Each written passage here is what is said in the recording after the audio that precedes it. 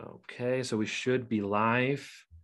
Um, Larissa and Andras, if you wouldn't mind muting yourself for now. Thank you.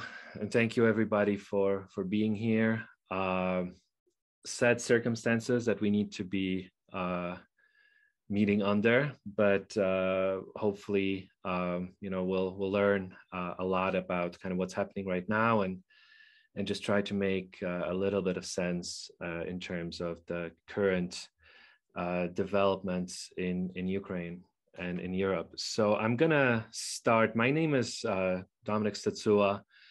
I'm an assistant professor here in the Department of Political Science.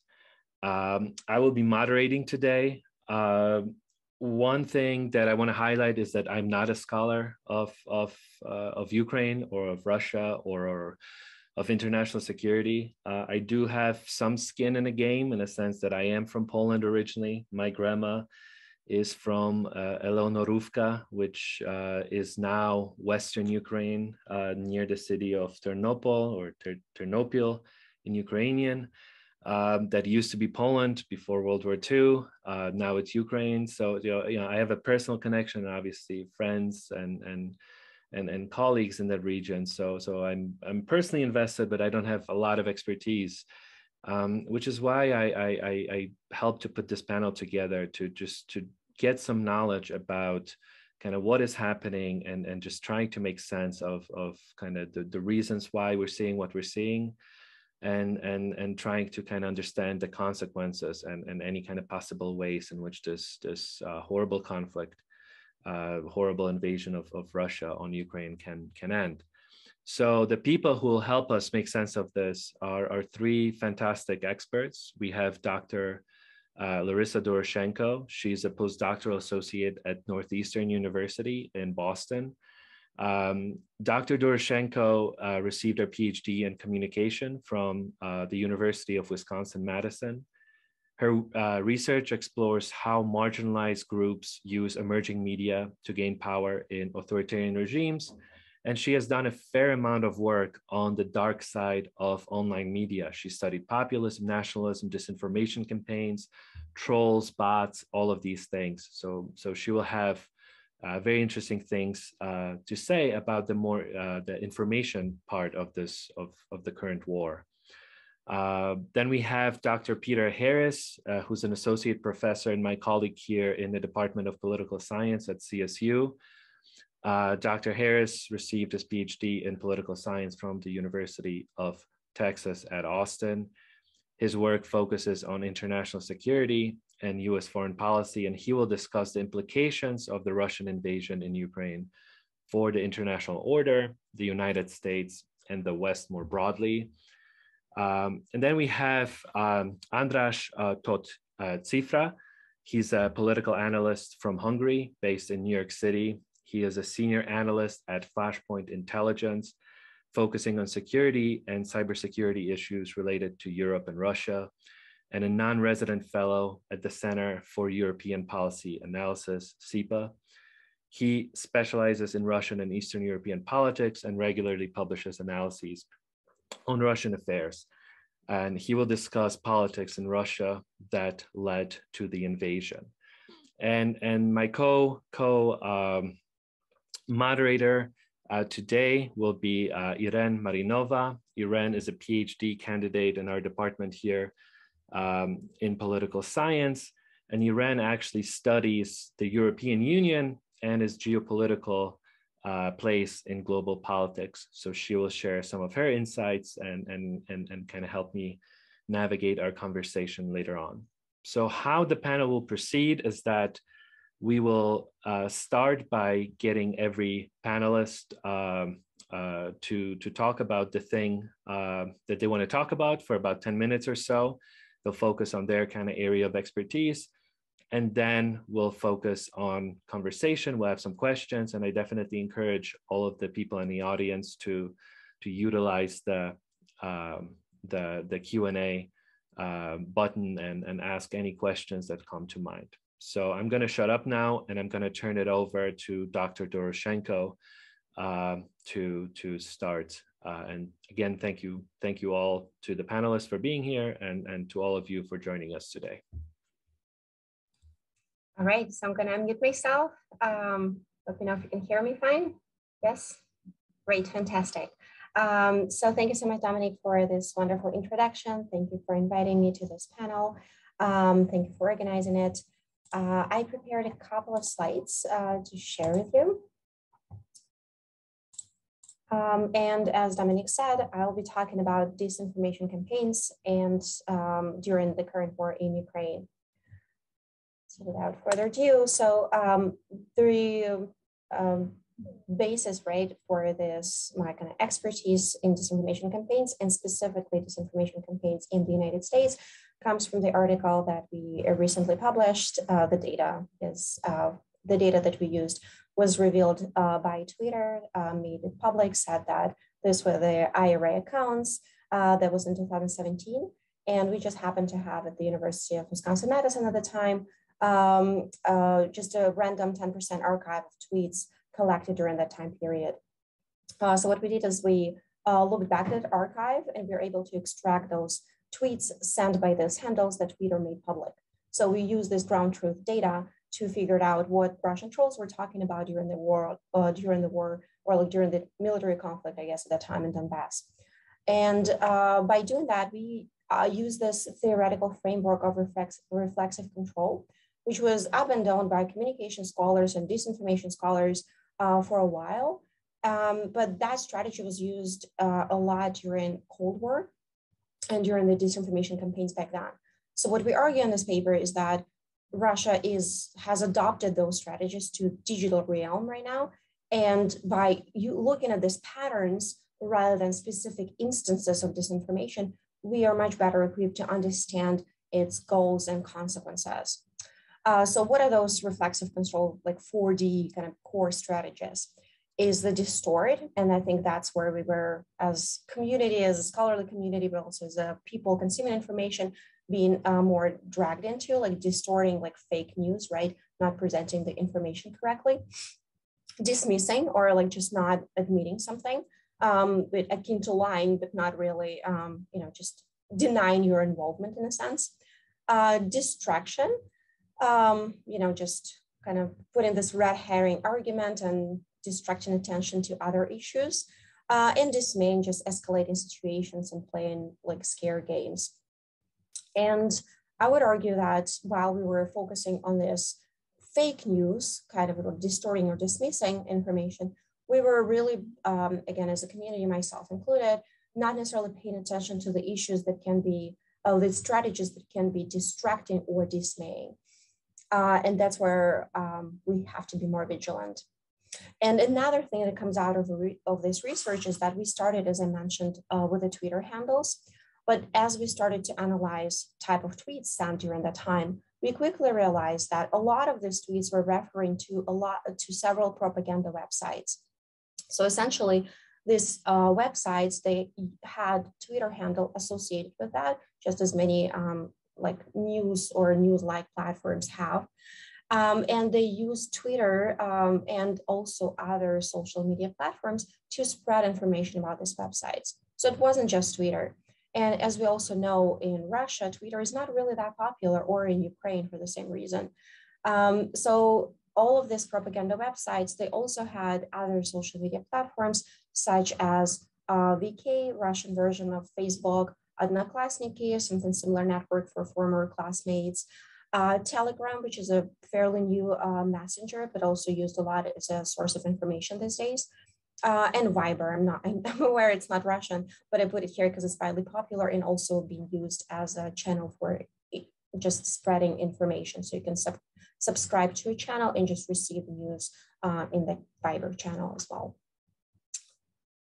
So what are we seeing right now? So having this background knowledge, what are we seeing now? How does the situation unfold? So I argue that for domestic or Russian-speaking audiences, we see some strategies of dismissing, such as, well, there is no conversation trying to suppress any mentions of losses at war, not admitting them. It's not clear how much troops Russia lost because the figures are so vastly different between what Ukrainians report and Russians report. Also dismissing of the targeting of the civil objects and just saying, no, it's not happening. We have this very targeted use of weapons. So also distorting, so that's where kind of the created pretense for this invasion is talking about this Nazi and fascist government and also protecting Russian-speaking population. So that kind of textbook didn't change much since 2014. I'm not sure why, maybe they ran out of ideas. And then distracting part, it's really important. A lot of conversations in like Russian-speaking audience, but also I think it penetrates also to the foreign audiences a little bit, is conversation of like, oh, the war has been going for 8 years, where have you been all this time? Or also talking about the Minsk agreements. And I'm happy to kind of dive more into those strategies if you would like. But overall, they're kind of like, again, they're distracting from the issue at hand, which is invasion and a full-blown war as of now. And none of that was happening in 2014 is comparable to the scale of what's going on right now. But there's also foreign audiences. And here, I think that the disinformation strategies employed right now or circulating, they are different and they're more subtle. So one of them is emphasis on racial issues. So I've seen, at least, on Twitter, but also on some Russian propaganda Telegram channels, a lot of conversation of how, or like emphasizing how, Ukrainians are like racist, or also like Black communities siding with the Russian propaganda, kind of similar narrative that I just discussed. So this, for example, is taken from one of the Russian Telegram channels that spreads a lot of this kind of narratives for Russian domestic audience, and yet they're using this type of slogans taken from American Twitter to kind of show how Americans are divided and, they don't really care about their Black people, right?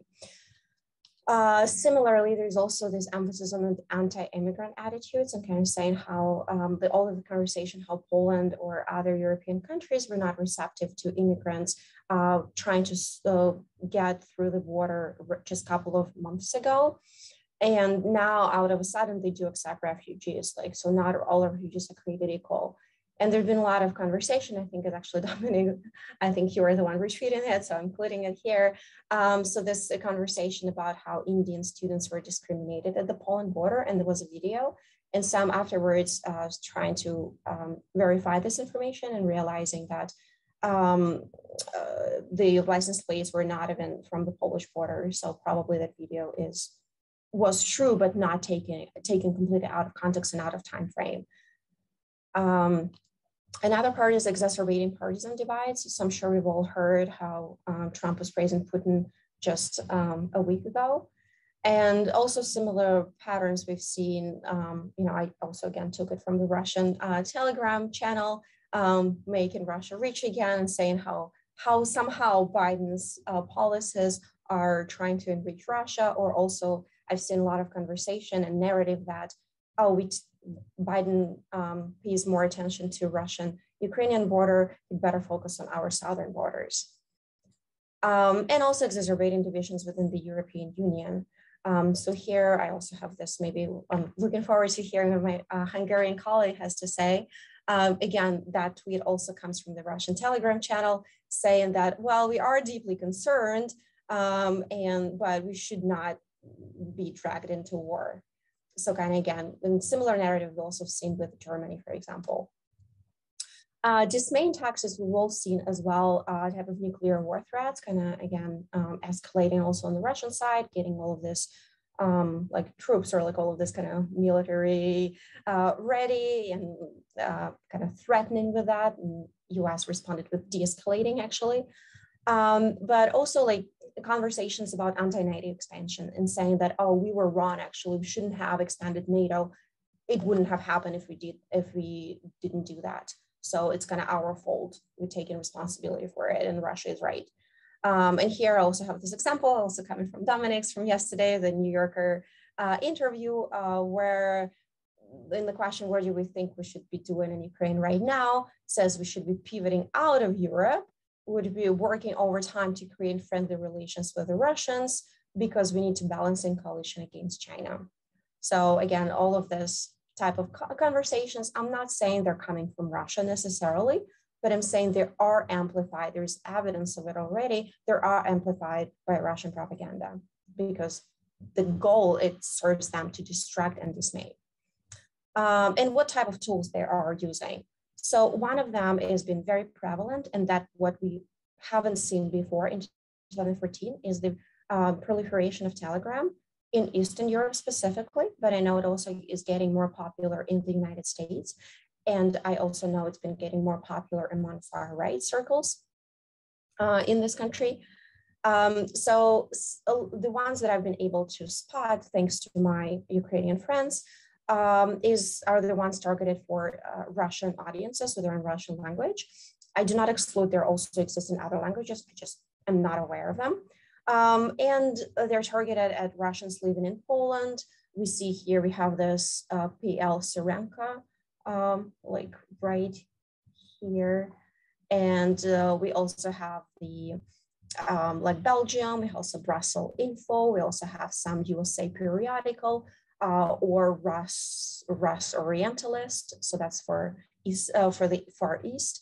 So all of this, you know, kind of like using local agenda and also blending it with the Russian propaganda. Another one is Russian social media platforms, obviously, which we cannot regulate because there's the VK, the Telegram, and Odnoklassniki. And also there are already a lot of existing accounts on Twitter or Facebook or Reddit or Instagram.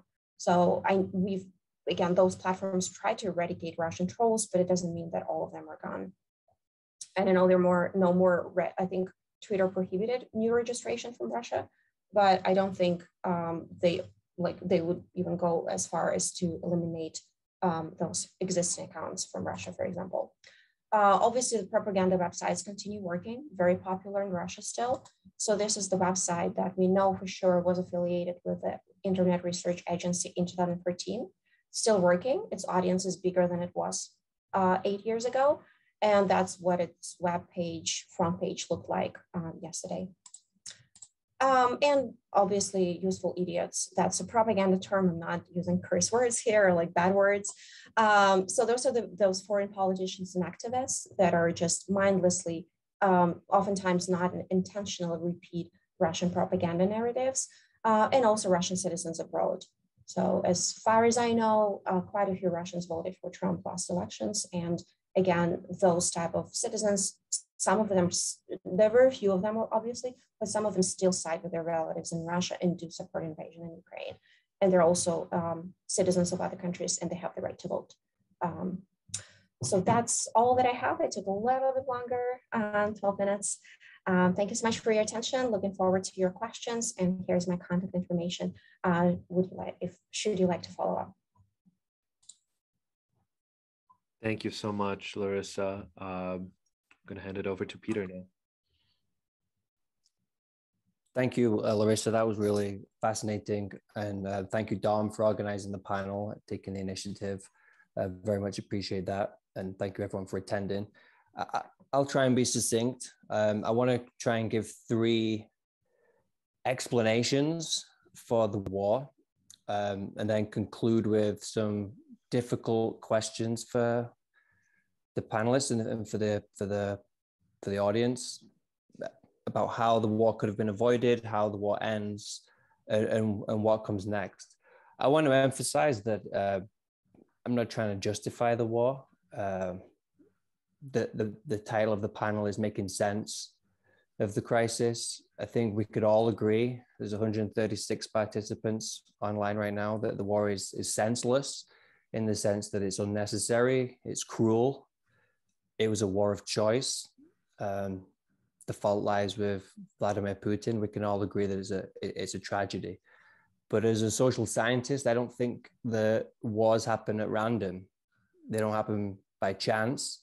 There's a set of factors that drive them, and it's incumbent upon us to try and grasp what might have caused the war, especially because I think it has implications for how the war ends, and like I said, what comes next.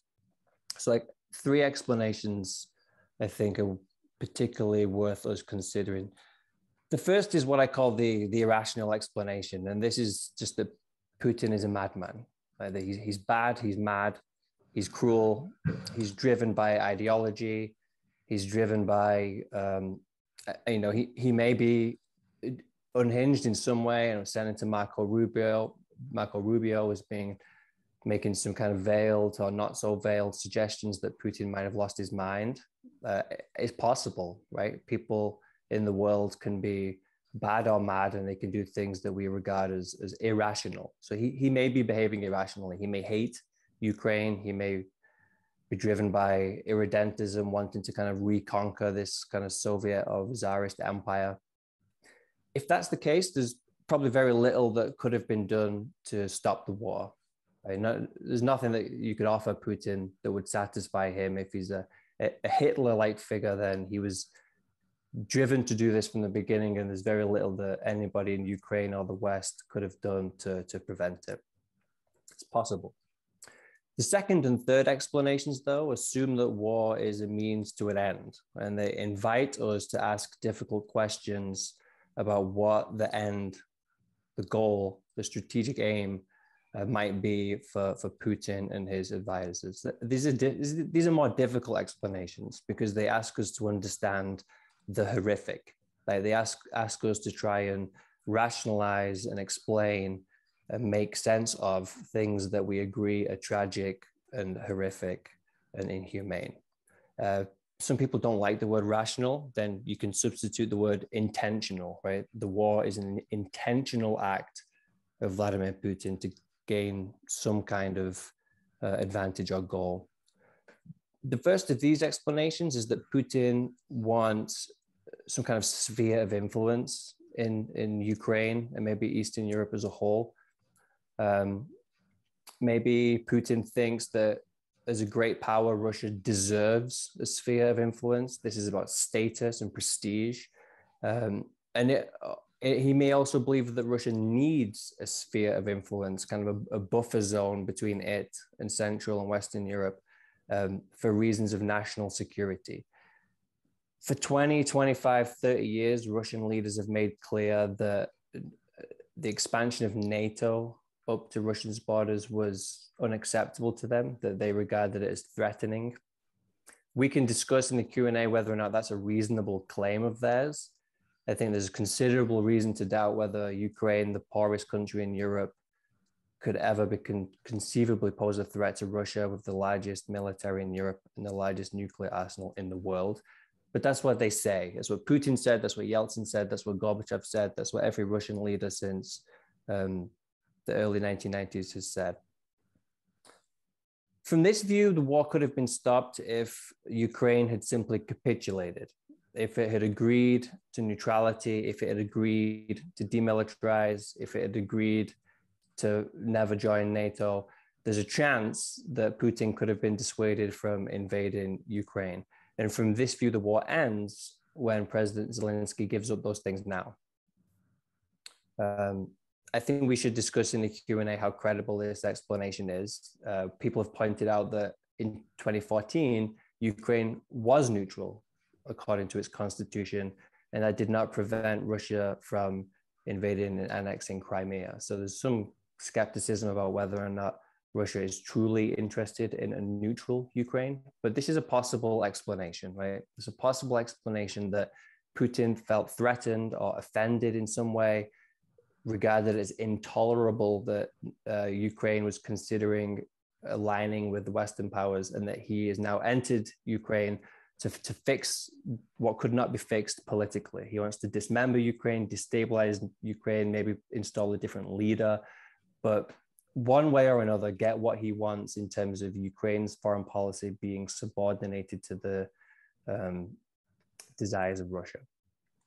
The third explanation is even more terrifying in my view than the first and the second. And this is that what Putin is trying to achieve in Ukraine is to impress upon Europe as a whole that this concept of indivisible security captures something meaningful in Europe.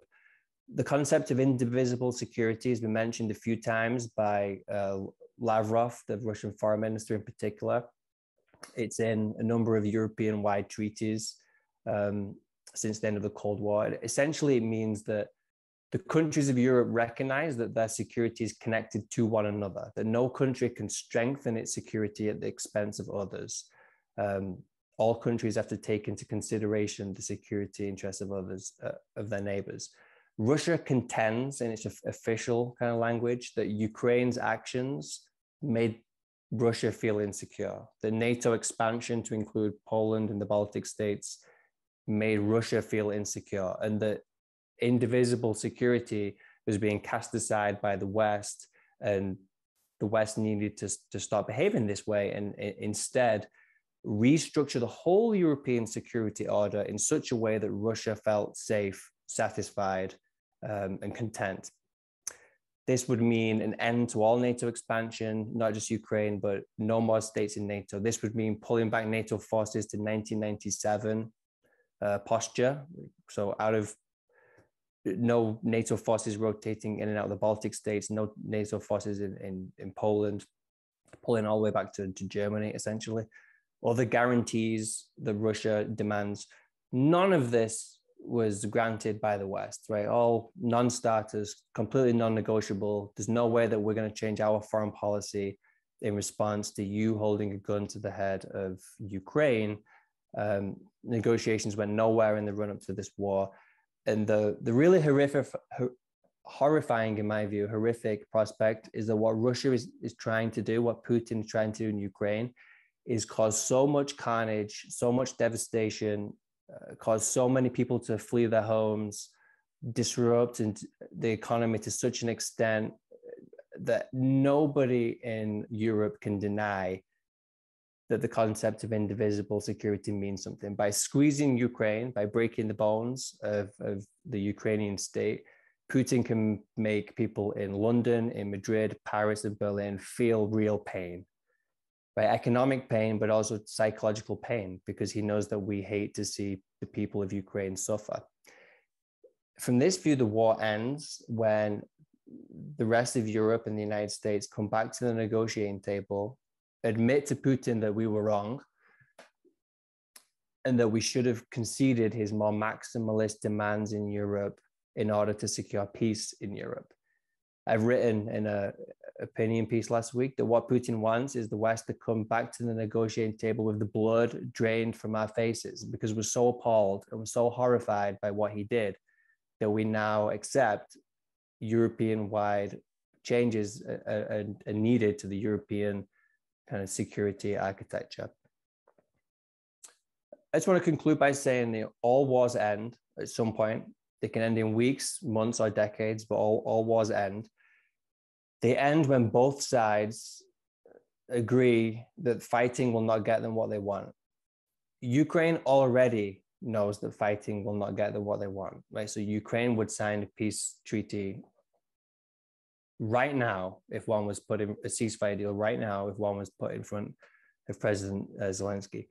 Russia will only stop fighting when it gets what it wants, right? Putin will only stop fighting when he thinks he cannot get what he wants through the loss of more Russian and Ukrainian lives. At some point, we have to ask some really difficult questions then about what is Ukraine and what are Ukraine's friends in Europe and the United States willing to give up to make the pain stop? Are we willing to say that Ukraine can never join NATO and the European Union? Are we willing to pull NATO forces out of the Baltics and Poland? Are we willing to give Russia all kinds of security guarantees that we don't think it needs, that we think is unreasonable, but we need to do anyway? How badly do we want peace? What are we willing to sacrifice for it? These are extremely difficult questions, right? I think in the West, we're used to having peace on our own terms because we tend to be the most powerful actor in conflicts in which we are involved. The kind of horrific thing to face up to in Ukraine is that we might have to accept peace on Putin's terms if we want the suffering to end.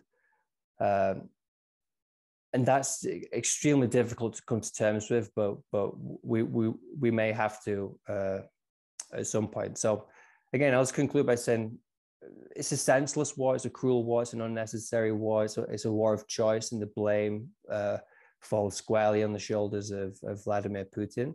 that doesn't get us anywhere, right? At some point, the war has to end, and peace needs to be established in Ukraine and Europe as a whole.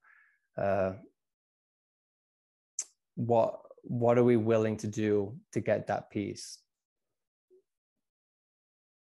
I don't know the answer to the question of what we should offer Vladimir Putin for lasting peace in Europe, but assuming he stays in power, which looks likely, we'll have to offer something.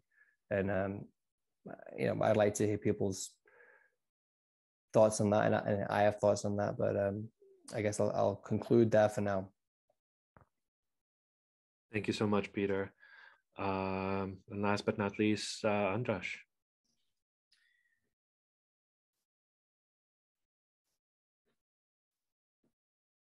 Yeah, okay. Thank you very much for the invitation. I will start by saying that I am happy to talk about Hungary's position in the Q&A or afterwards. Obviously, since as a Hungarian citizen, as a political analyst. But right now I'm going to talk about the domestic circumstances, Putin's domestic political hinterland that influences this war, may influence the outcome, and that I think we should take a closer look at. The first thing is, first of all, before I start this first slide, something that I always say whenever I'm invited to one of these panels is that I hope I'm going to be interesting and I will offer insights to you, but also I would like to encourage everyone to go out and hear the perspectives of Ukrainian journalists, Ukrainian citizens. There are a lot of them who are still on the internet. The internet is still working in Ukraine. You should go and talk to them and listen to them and support them. So first of all, what we're looking at in Russia is essentially an isolating autocracy. This is an isolation that certainly sped up, certainly accelerated in 2020 and 2021, while Putin basically spent the whole duration of the pandemic so far holed up in a safe, well, let's call it a bunker, as many Russians have been calling it, with extreme restrictions on who can access them, But this isolation did not start in 2020. It started earlier. It started earlier in 2014. I would say it started around that time with Putin's withdrawal gradually first and then extremely from day-to-day politics. So this, I think, we political analysts, when we were estimating the chances of an all-out war, we underestimated the effects of this isolation. And COVID also, apart from isolating Putin even further and blocking access to him even further, and probably blocking the information that reached him even further, I suspect had another effect, potential effect on the course of events, namely that it impacted Russia's development plans.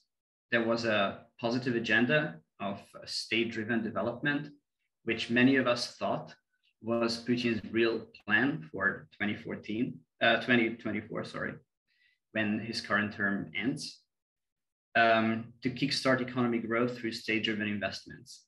The pandemic has resulted in a setback in these plans, and we can suspect that those who wanted to push these plans failed to convince Putin that these would make a big enough difference. Obviously, with the war, these plans are as good as dead.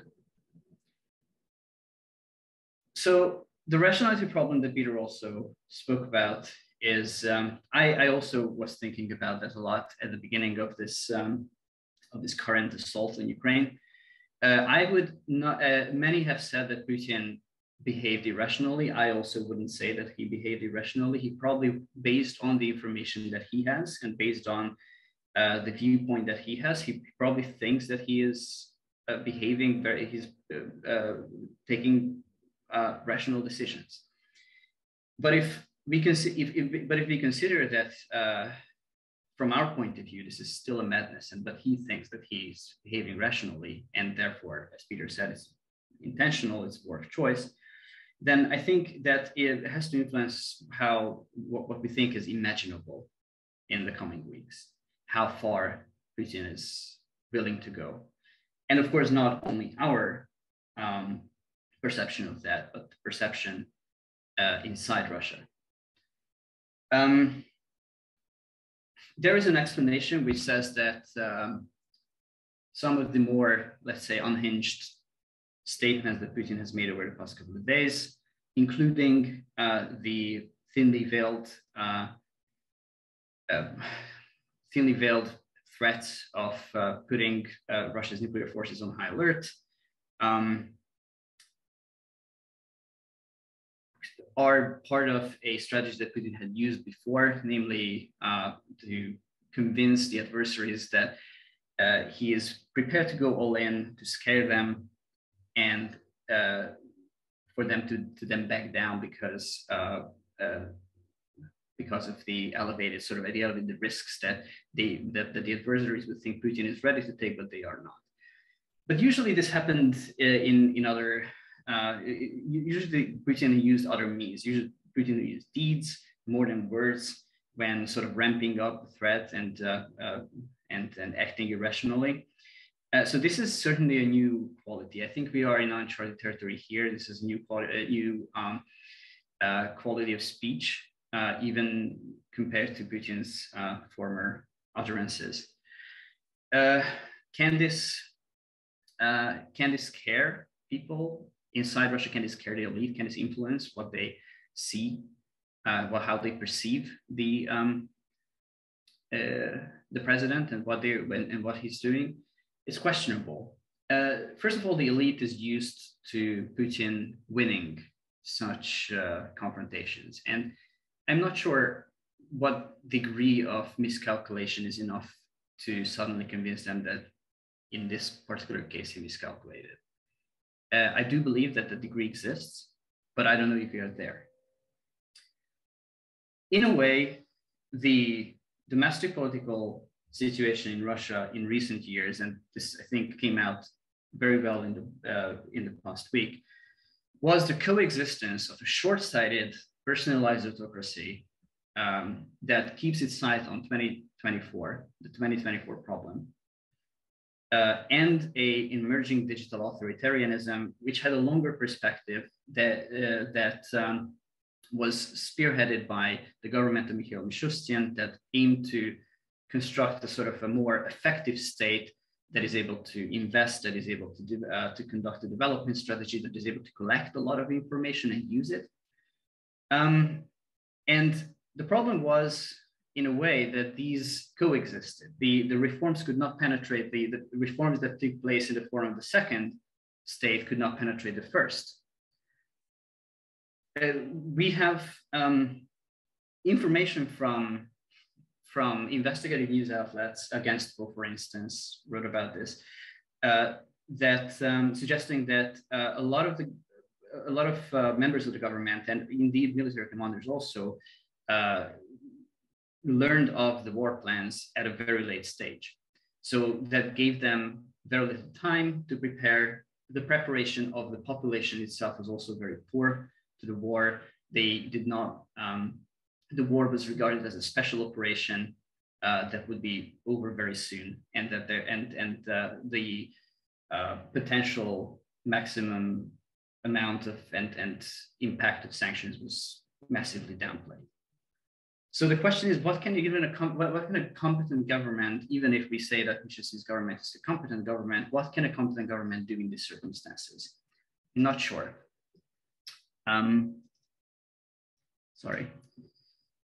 So I think this only the other thing that we need to take a look at is domestic attitudes to the war. Now, I'm not a pollster. I do not do surveying myself, so I'm going to rely on surveys done mostly by the Levada Center for these points, the short point that I'm making, and other Russian pollsters whom I trust. So, is there an anti-war constituency in Russia? As James Volkov, the head of Levada Center, said in one of these days, 2/3 of Russians do not perceive what is going on in Ukraine. They do not know. They may have an attitude about war, but they do not perceive that this is a war. 1/3 of Russians, he estimated, are against the war. Will they rally? Will they make their opposition to the war known? Well, many have already. We know about 7,600 people, more than 7,600 people arrested as of, I think, the end of the day yesterday. There was no pro-war rally, which also suggests that the pro-war constituency is, the active pro-war constituency is probably smaller. We have a lot of celebrities coming out, even though they know that taking an anti-war stance can have consequences for them. But this is all happening in the context of circumstances that have been worsening over the past years. To borrow Melville's phrase, Hemingway's phrase, gradually and then suddenly. There was a gradual, there was a gradual worsening of repression, of dissent in Russia even before 2021. But in 2021, the situation has changed rapidly for much worse. And what we see now is basically builds on the fear that that the authorities were able to create in 2021 when they both shut down most of the country's independent media, which they're finishing right now, and instilled fear in people so that they do not go out and protest. But there is a contradiction between the reality and the propaganda that Russian citizens have heard over the past couple of years. For instance, they were exposed to pro-military propaganda, which told them that the Russian military was now a state-of-the-art force that is able to deal with the exact situations that the Russian government now says they are dealing with in Ukraine relatively fast. They were exposed to propaganda also, but mostly an attempt to build a new government legitimacy based on government capacity and competence, which is going to be tested and probably fail in face of the recent sanctions, because the effects are much bigger than what the government has test-driven these capacities for. So we can say that the ground is shifting. We don't know if it's fast enough. Fast enough for what? Fast enough to create an anti-war constituency that people who actually have or may have influence at the flow of events at the top and who have better information than many of Russia's citizens, and maybe also Putin, can build on. This is why I would say that one of the most important things that we need to be looking at in the coming days, weeks, is to keep information channels open so that raw footage, actual news can reach Russian citizens for as long as possible, and maybe also broaden these channels. And I end here. What now?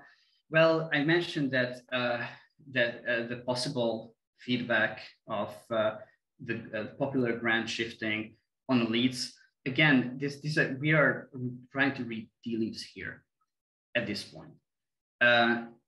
What we can know is that the lead consensus in this situation of such pressure can be sustained only unless there is a clear alternative. We probably know that the elites have access to better information than the population and perhaps in Putin, so there's a larger responsibility on them. They probably also have more resources to mitigate the effects of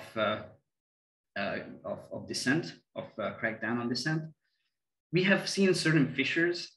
I mentioned the military and the government being poorly informed about the war. Foreign reputation, we can talk about it in the Q&A, the sort of the groundswell that has happened in the European Union mostly against Russian oligarchs and support for NATO membership of both Ukraine and Finland and Sweden, which will impact what the moneyed class can do in the near future. The loss of rent from the mostly from the development projects which will now have to be postponed or just written off, and a strange loyalty test that Putin has submitted first the security and then the business elite at the early days of the invasion suggests that he might not be completely sure about the political support that he has. And the caveats, does this mean that Putin perceives that he has a closing window and he needs to make a large difference in a short amount of time, and therefore will this lead him to escalate? We don't know. And the second question, is there a hypothetical agreement that even if we wanted to end the war, and even if Ukraine wanted to end the war and say Ukraine agreed to certain terms and the West supported certain terms, is there an agreement that satisfies Putin, can be enforced in Ukraine, and the West can trust a Russia led by Putin not to tear up next year? Or is it, or have we decided that as long as Putin is in power, this issue is not going to be settled? And what are the implications of that? So thank you very much. I will end here. Thank you so much, Andras, and thank you to Peter and Larissa as well. So we have just over 25 minutes left. So please be mindful of time. There's a lot of questions that people have been asking. Let's try to get through most of them. I'm going to hand it over to Irene Marinova, and she's going to lead the Q&A. Thank you, Dom, and thank you to all of you for these very insightful presentations and perspectives on the different angles of how we can look at the war in Ukraine. There are a lot of questions, as Dom said, so I'll try to focus on the most pressing ones, or questions that have the most interest. So let's begin with what the response by the West has been so far in deterring Putin, in convincing him to stop the war. First of all, and it's a question for all three of you, will the sanctions be enough and effective? And if no, what else can the US, NATO, and the rest of the world do to stop Putin? And can we risk, and should we risk direct engagement through NATO? Perhaps we can start in the order we presented. We can start with Larissa, Peter, and Andras last. Sure. Okay. So when it comes to sanctions, well, the sanctions are completely unprecedented, right? So a lot of experts were saying how it's hard to estimate even historically what they're going to do, because we've never seen sanctions of that magnitude in history before.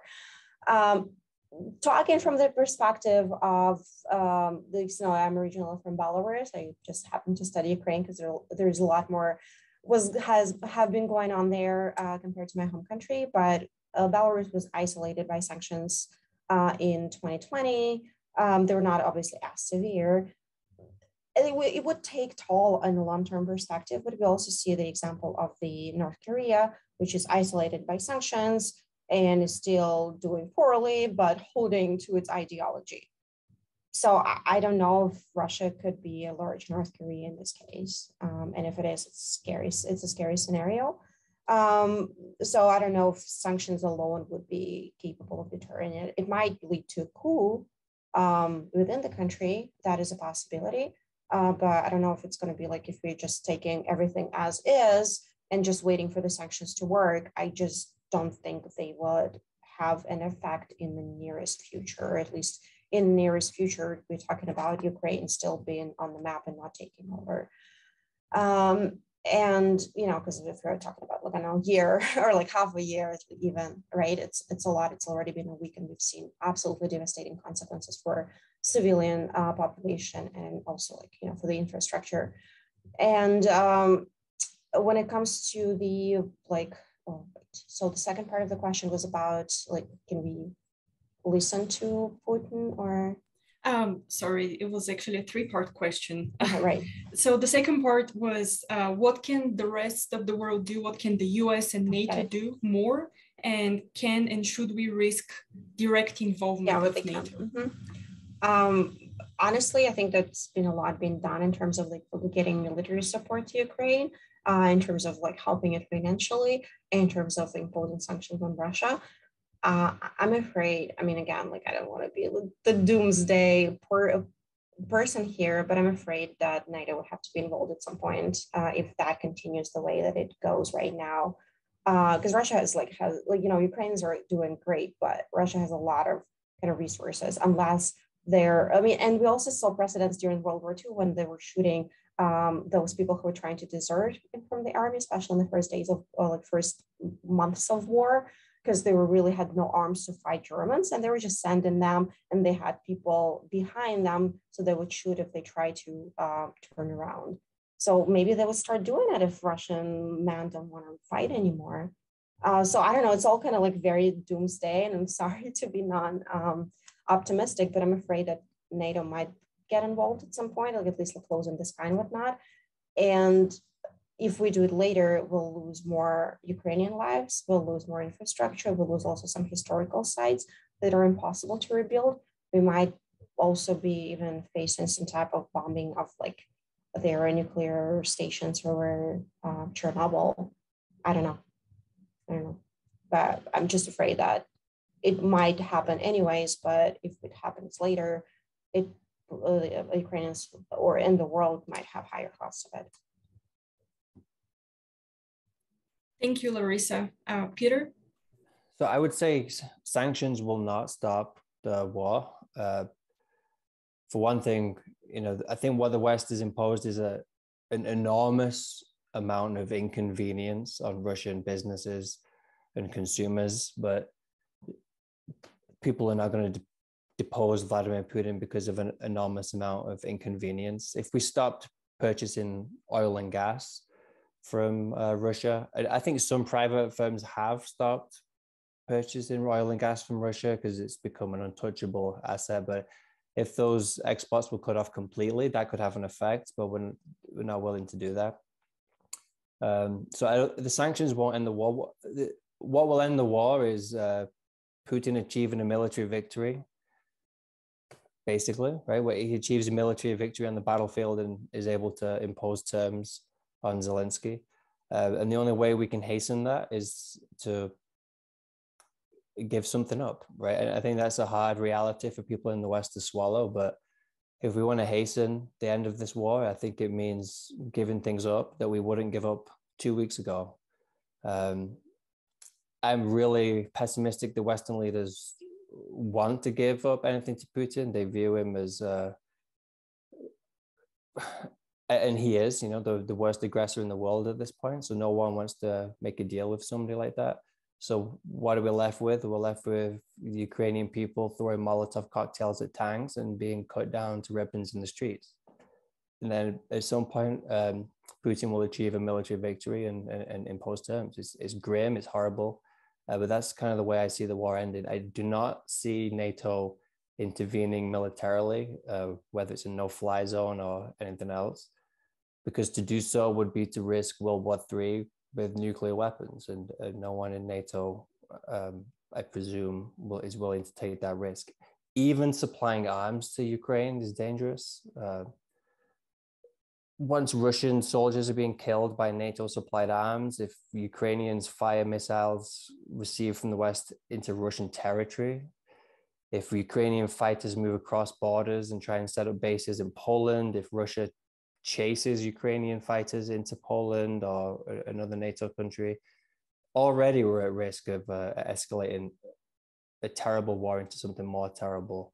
I don't see NATO intervening militarily. Could be wrong, but I don't see that happening. There is a follow-up question by Dom that just popped up for Peter. And does the calculus change if NATO countries are invaded? Yes, and I don't think it will happen. I think Article 5 means something. What attack on one is attack on all, and I think Putin knows that, and I don't think a NATO country will be attacked. It's precisely why he doesn't want Ukraine in NATO, because it would become much more difficult for him to impose his will on Ukraine if it was in NATO. I think Article 5 means something, and I think if a NATO country was attacked, we would be in a World War III situation. I mean, we'd better hope that our leaders could de-escalate, and we'd better hope that nuclear weapons wouldn't be released. But those kind of situations are just incredibly difficult to control and to prevent them from escalating. And if a NATO country was attacked, certainly if it was a clear intentional attack and not some kind of stray missile landed in, a field in Romania or something, no one was killed. If it was an intentional attack, absolutely. And then it's very dangerous. I mean, this is a really dangerous situation. I mean, already it's a terrible war taking a huge toll on the Ukrainian people, of course. As horrible as it is, it could get even worse,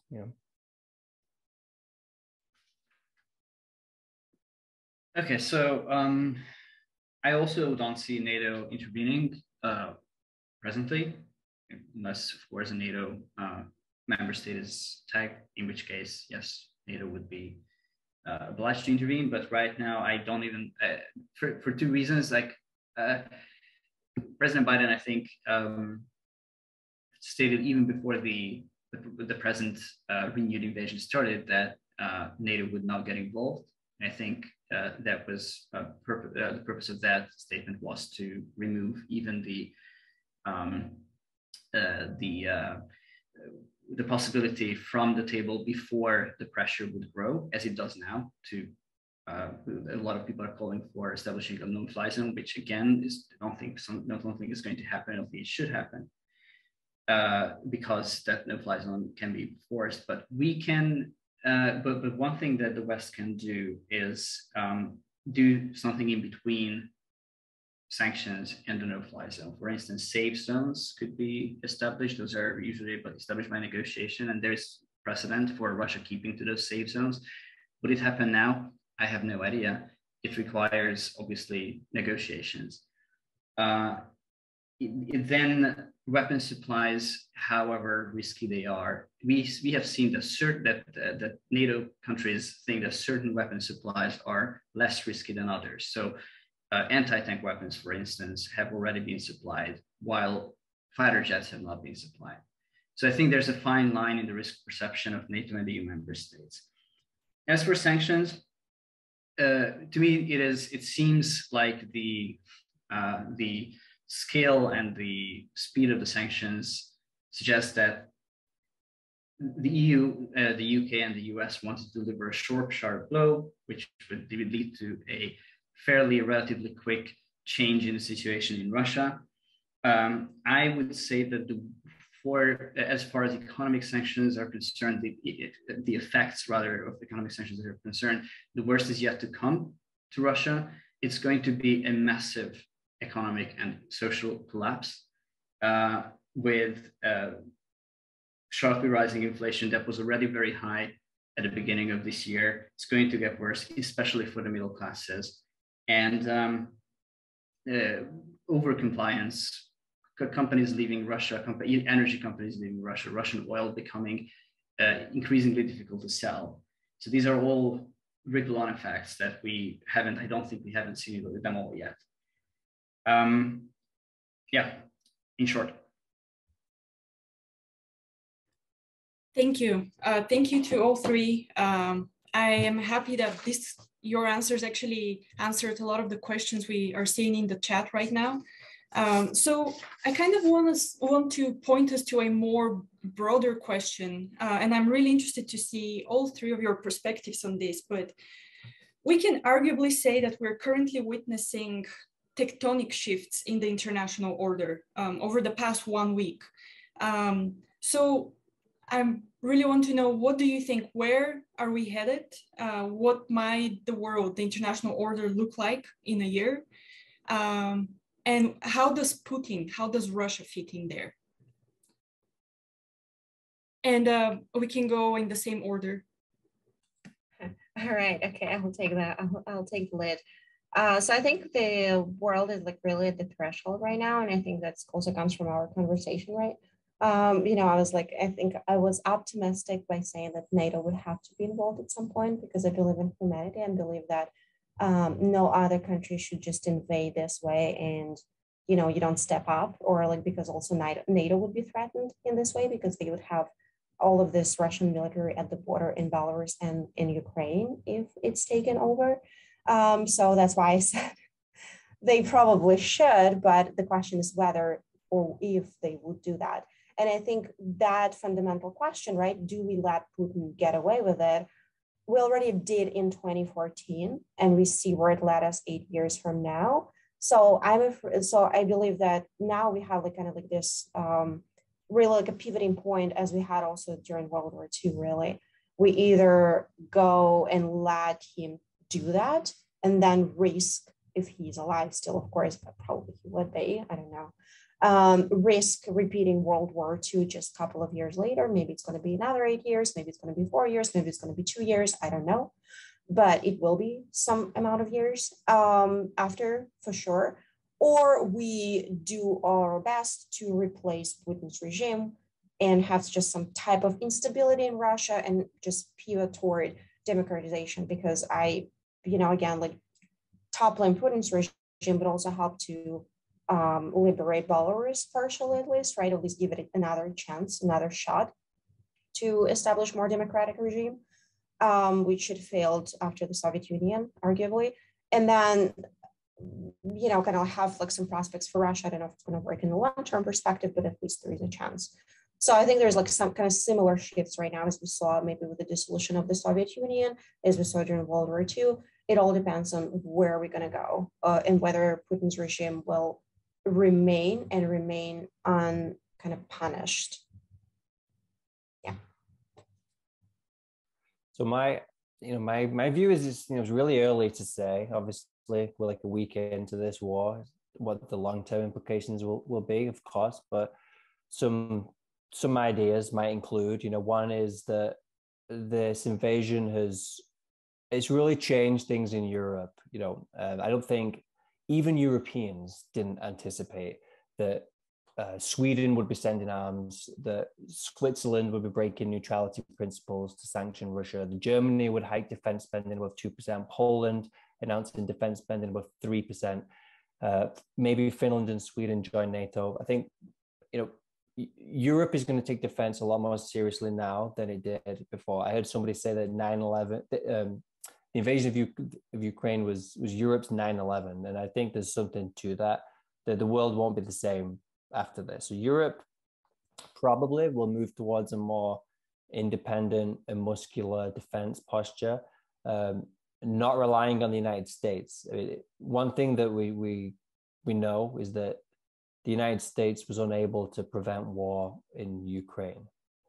I think the US defense guarantee to NATO members counts for a lot, but the United States was not able to keep the peace in Ukraine.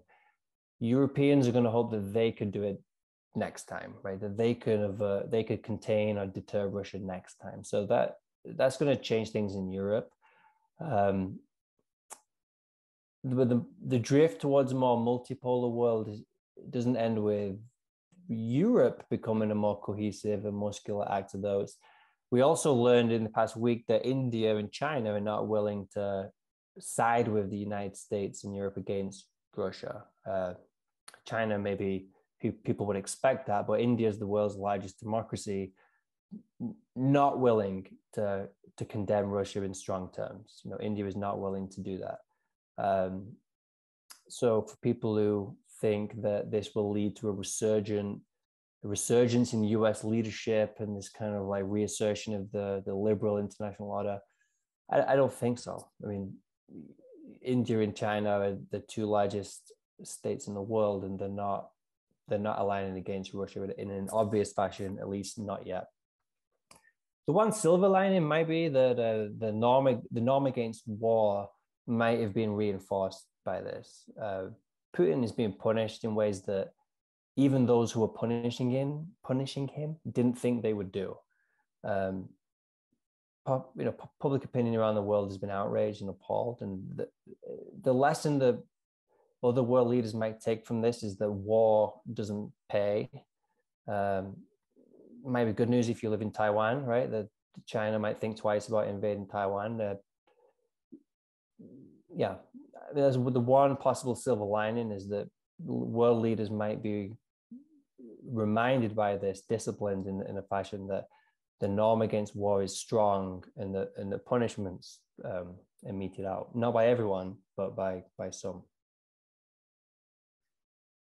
Yes, so I agree that the shift in the political consensus in the EU has been absolutely amazing over the past week.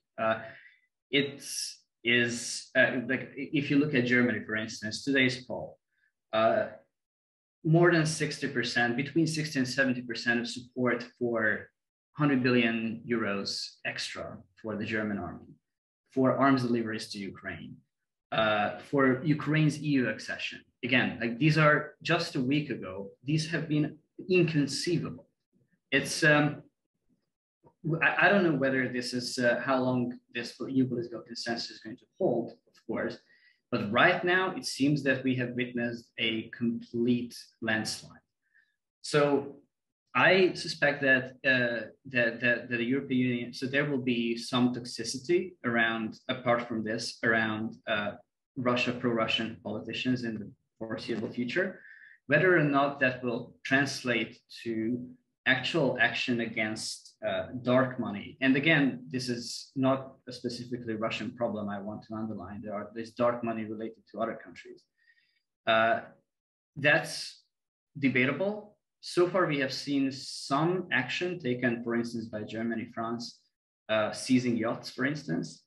It's going to be much more difficult, at least in the near term, to be a pro-Russian politician. Up until now, you could be pro-Putin and pretend that you are kind of an anti-elitist person of the people kind of politician if you took that position.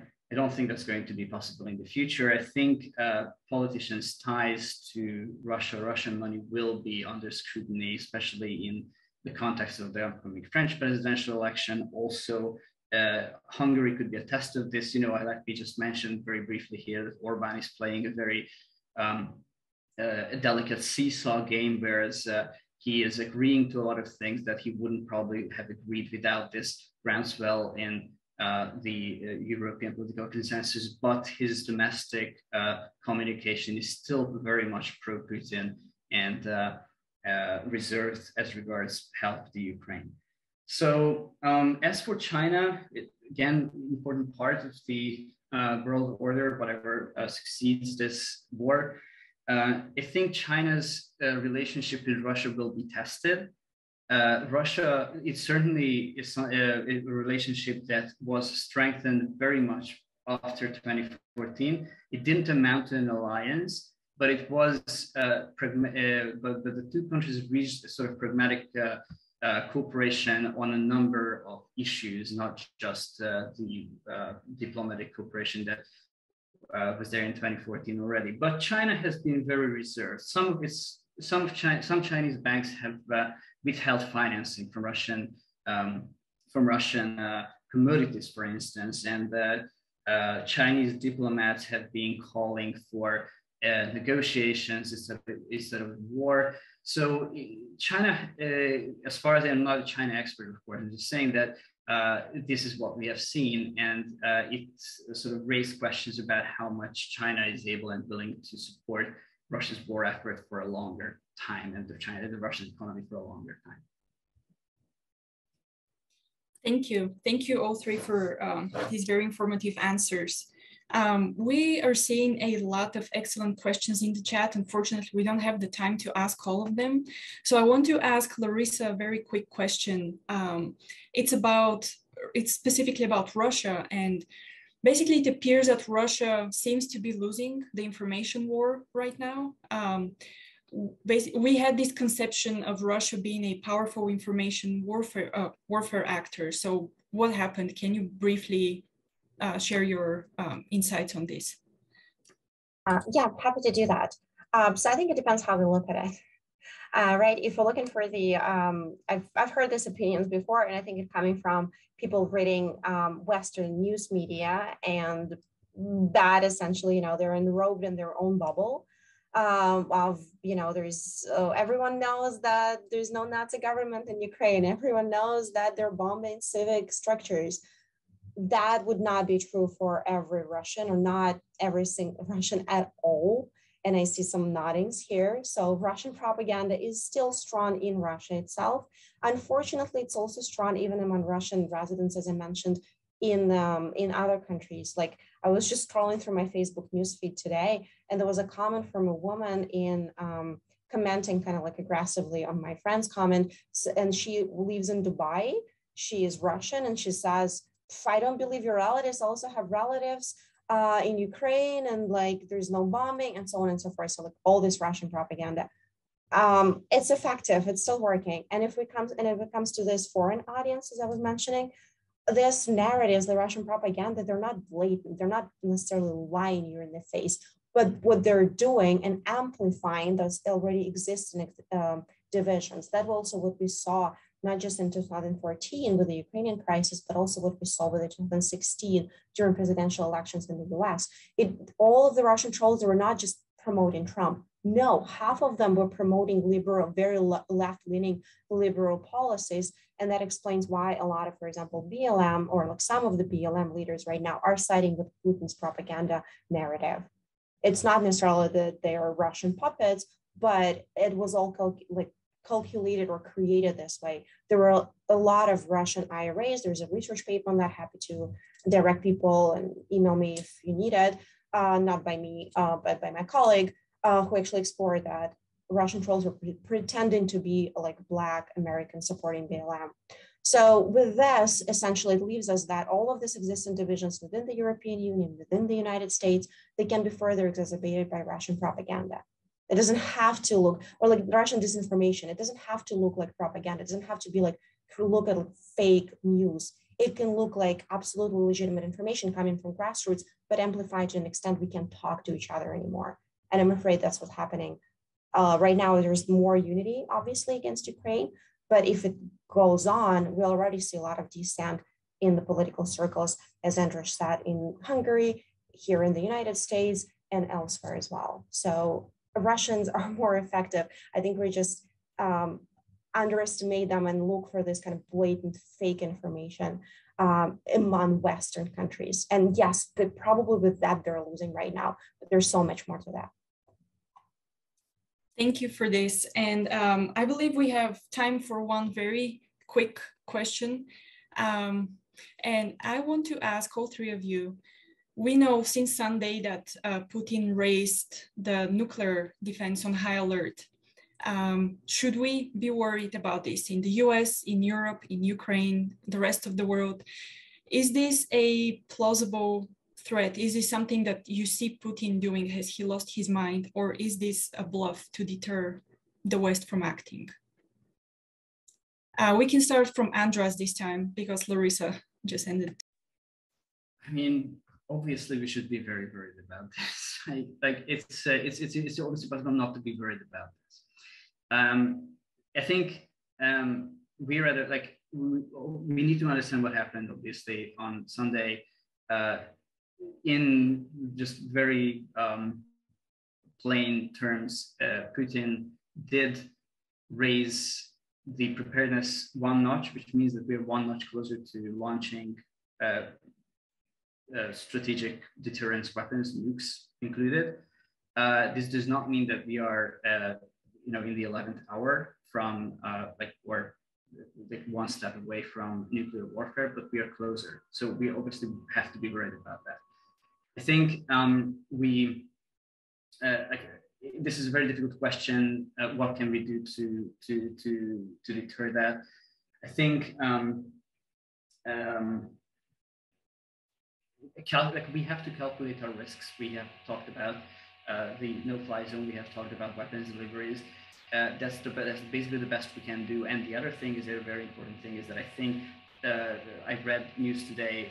Someone will confirm or correct me if I'm wrong, but that communication between the Russian army and the U.S. army has been reestablished.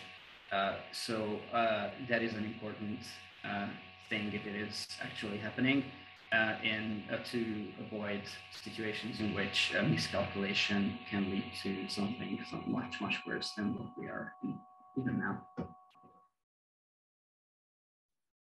Yeah, my view is that what Putin was trying to do is remind people in the West, and especially the Western media, that he has nuclear weapons, and therefore NATO should not involve itself in this conflict.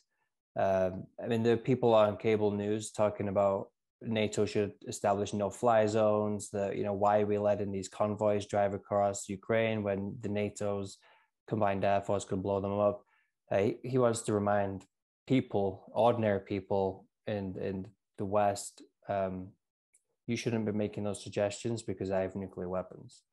I think that's essentially what he was trying to do. That's just my take. Thank you, Peter. Unfortunately, we are out of time. Dom, do you want to say any last words or? No, thank you so much, Iran, for moderating the Q&A, and thank you all for joining us today. Thank you for sharing your expertise. I know we had a lot of people join us, and it was really, really great. So thank you again. Thank you all for coming, and thank you.